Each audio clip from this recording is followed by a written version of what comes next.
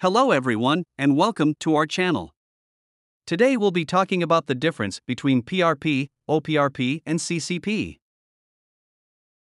These three terms are commonly used in food safety management systems, particularly in the context of hazard analysis and critical control points and other risk assessment frameworks. These terms help to identify and manage potential hazards in food production processes. So, let's break down each term and provide some examples. PRPs or Prerequisite Programs are basic hygiene and operational practices that create a foundation for food safety within a facility. They are general practices that apply to the entire production environment and contribute to maintaining a clean and safe facility. PRPs are not considered critical control points, but they provide essential conditions for ensuring food safety. Some examples of PRPs are personal hygiene practices for employees such as hand washing and proper attire.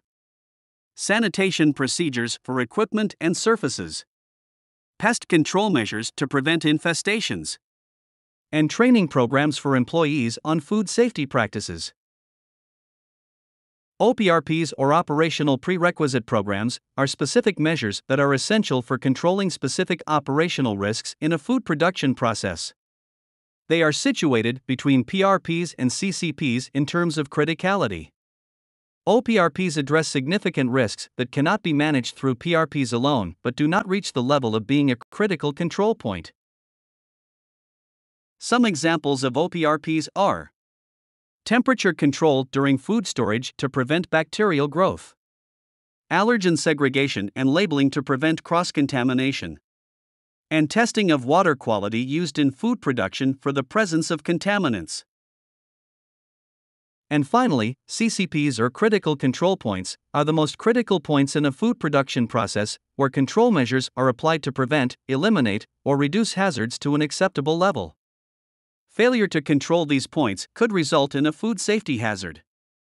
CCPs are identified through a thorough hazard analysis and are closely monitored and managed.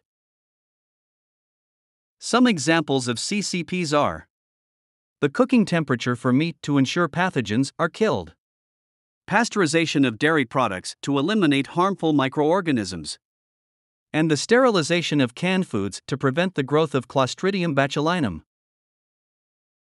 In summary, PRPs are the foundational practices for maintaining general food safety. OPRPs are specific operational measures to control significant risks. And CCPs are critical control points where hazards must be controlled to ensure food safety. These terms are integral to designing effective food safety management systems that ensure the production of safe and high-quality food products. That's all for today. Thank you for watching. If you enjoyed our video, please give it a thumbs up and subscribe to our channel for more upcoming content. We wish you all the best and hope to see you again soon.